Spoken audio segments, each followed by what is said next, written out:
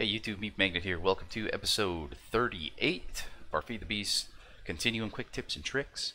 So what I've got going today is, this isn't going to be a real long episode, but there's a few machines that we're going to have to kind of modify a little bit in order to make our lives less of a living hell when it comes to materials.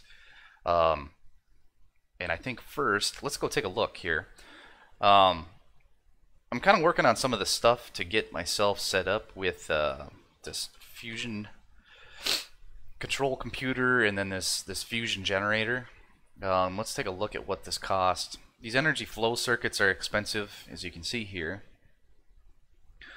But really, one of the items that is kind of rare and kind of a pain in the ass to get, this nichrome stuff isn't bad. These superconductors aren't terrible either. Helium, this is kind of a pain in the ass to get, but it comes out of, I think the easiest way to get it is glowstone, and you come up with redstone, sulfur, and helium cells. So you're going to need quite a number of those. I think it's 16 is the very minimum, and we can check that. Let's take a look quick. Where the hell is that? It's going to be this guy. Yeah. So Better Questing wants 16 fusion coils to make that work. So there's a little bit of work that's got to go into that in order to get these fusion coils set up. So let's take a look at, since the superconductor wasn't all that terrible, you get 4 of them per. So just keep that in mind. These energy flow circuits, you get 4 of those as well, so those aren't as expensive as they look, but these advanced machine casings are expensive. So this is going to cost emeralds again. If you haven't built the AE2 recipes for these things, do it. You're going to need a whole bunch of advanced electronic circuits as well, so this reinforced metal is kind of a pain in the ass to make, but it's not too terrible once you've got the material to do it. So the one last thing that we wanted to look at here was this iridium neutron reflector. Not a big deal, right? Except for the fact that you need this beryllium shit. So the neutron reflectors themselves aren't expensive. We're looking at pulverized coal, tin, and then some copper plate. Whoops. Whoops again. But these neutron reflectors require this beryllium. And the only way to get that is to pump it out of ender pearl dust or emeralds. But there's actually a better way to do it. Since you should be creating scrap and UU matter anyway, there is something called the Fluid Replicator. And the way this bad boy works, you can see it here. It's got an internal tank. And then the way this works is you use RF and then UU matter. Stick it in this machine and you can duplicate fluids. So what I've got in here is I spent the time to get the ender pearl dust. I put it through the machine and we came up with this beryllium. So the way this works is you build the machine out, so reinforced machine casing, get a block underneath it, leave it hollow, and then the fluid you want to duplicate, you dump it into the middle of here.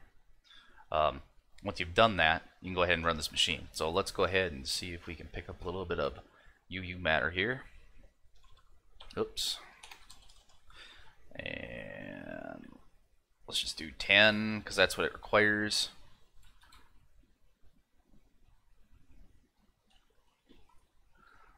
And we just throw that in there and there it goes.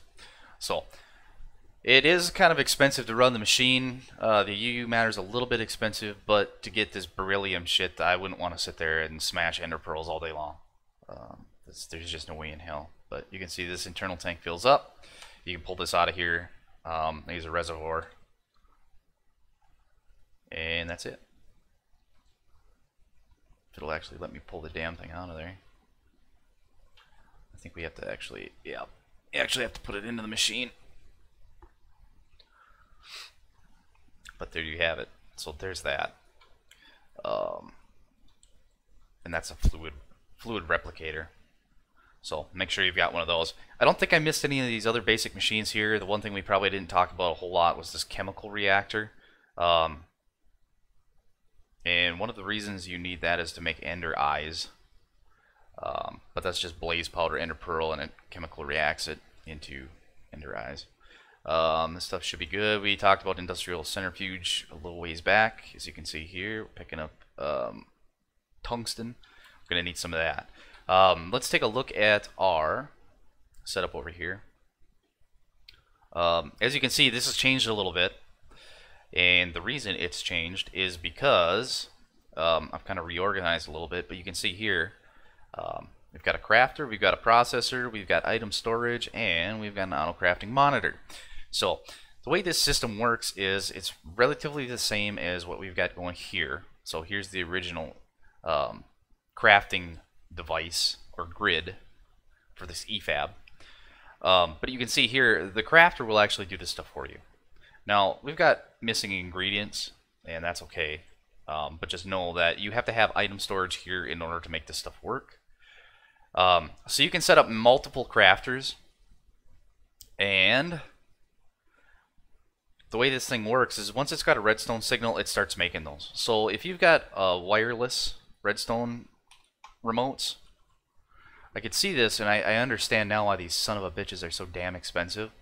Like this wireless receiver, this dish.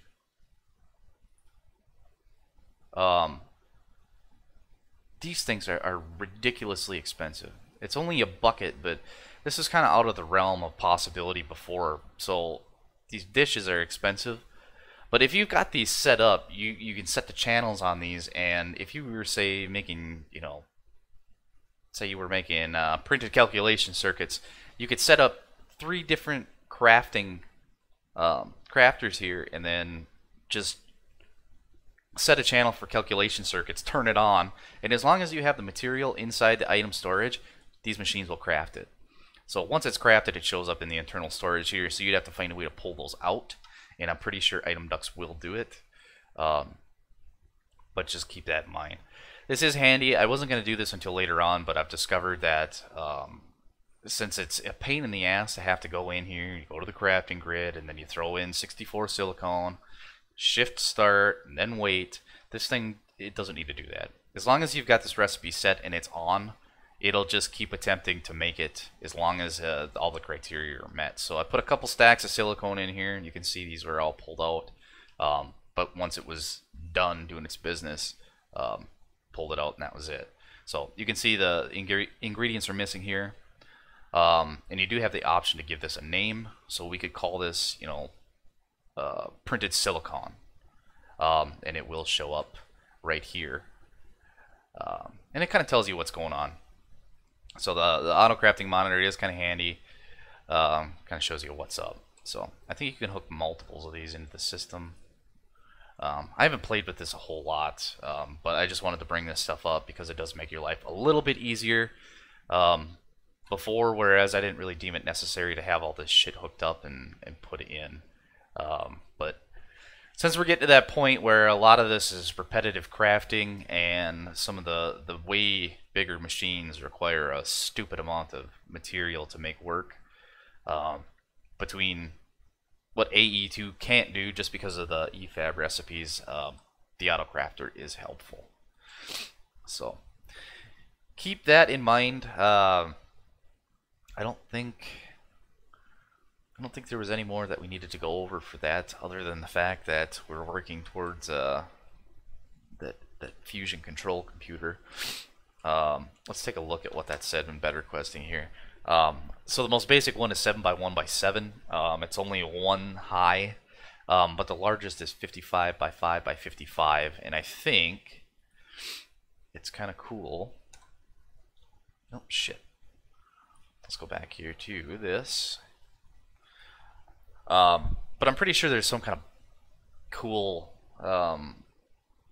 like a bragging rights thing here with this Large Hadron Collider. If you set that 55 by 5 by 55 up, I think it you can get pretty crazy with it.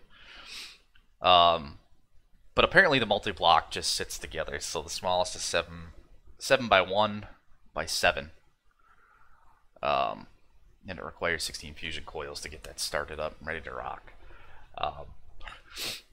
This stuff, the deuterium and the tritium stuff, this isn't all that difficult to create, I don't think. Let's take a look.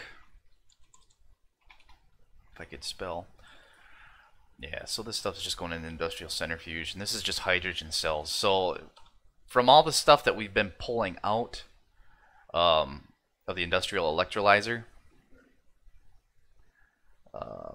you should have been saving all that hydrogen and compressed air and shit. I think I've got it over in this chest over here. Let's go take a look real quick. Yeah, so I've been saving all that shit. So hydrogen cells, you can turn that into this, and in turn,